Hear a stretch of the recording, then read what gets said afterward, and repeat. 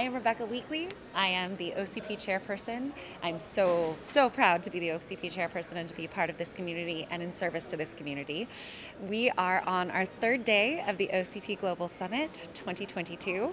It has been amazing. Last year it was great to get together. It was one of the first times we got to be together after the pandemic, and it was so fantastic to connect with the community. But I think we were still very nervous, and we were still not quite back in full swing as people were, coming out of the pandemic. This year it feels like we're back, we're home, we're here together. The energy is just infectious. We added a major new project and a major new tenet to the OCP overall charter, which is sustainability. And that was incredibly exciting. You could see it in every keynote. You could see it in so many sessions, the work. And everybody talks about sustainability. They talk about it sometimes with a feeling of marketees. I'll just say it that way. No offense to my marketers. But what we're really trying to do here is come together as a community to define the metrics, the goals, the measurements, the way we're going to hold each other accountable, and throughout the full life cycle. So in our production, in our embodied carbon. So we heard from people who are doing manufacturing more efficiently and the way that they're driving their standards, like Samsung.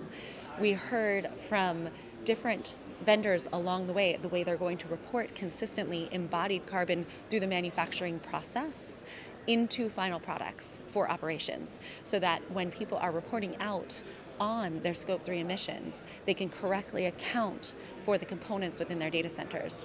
Then we heard about how we fix it, right? We heard about sessions that talked through modularity in systems design, so that you only replace portions of a server that have to be replaced. This helps with supply chain assurance. This helps with not having to generate as much in terms of product, so embodied carbon footprint, and it still enables users to get more, to have better compute performance, to have better service with best in class, whether it's SSDs or DDR, anything that has to change, you change. Anything that doesn't have to change, why do we have to build a new one just because we're doing a new motherboard? So modularizing into cards helps with reliability, sustainability. It makes your entire data center design so much more efficient. So lots of things within how we build our systems, and then even sessions around hardware and software co-design and how we expose active power versus how we manage idle power, and how we develop software in more efficient fashions so that we can work together to build things. There were also sessions, I could go on like all day about all the sessions. There were also sessions about systems co-design, in the sense, they didn't say it that way. So let me just explain what I take that to mean. So we talk a lot about workloads and workload efficiencies.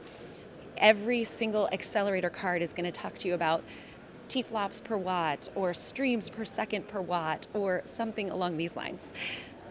But if we are throttling back the performance of an AI algorithm, Alexis Bjorlund spoke beautifully about DLRM at Meta and showed different examples of their different workloads and how they're actually dealing with network bandwidth scaling to the node as one of the major issues that impacts their efficiency in training these huge data sets that they have.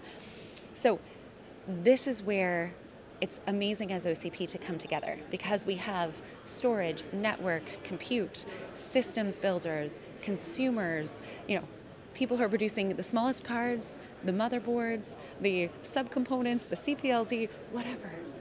And we all get to talk to each other about how we can identify the common R&D, the low-hanging fruit that we don't all need to invest in singularly, but rather we can identify those things that we can share, which makes everybody more reliable, everybody more secure, everybody more performant, and allows innovation to be unlocked faster.